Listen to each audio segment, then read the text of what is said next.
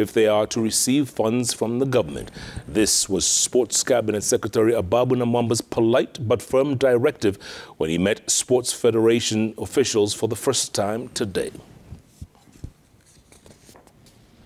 Ababu, who met the Federation for the first time, has assured them of the government support, but only if they comply with the Sports Act. Most federations are yet to comply. We want to hear why some of you are not conforming to the dictates of this law. At the same time, Namwamba has called upon the federations to declare other sources of funding as he fired a tough warning shot to those who inflate their budgets. Barry, doesn't FIFA give you money? Just tell us how much they give you and what you do with it.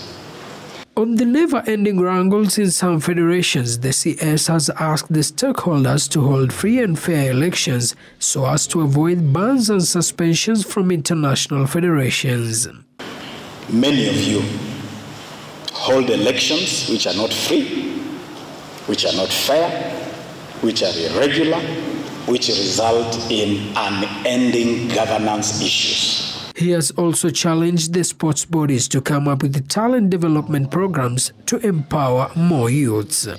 Lukman Mahmoud, Citizen TV, Nairobi.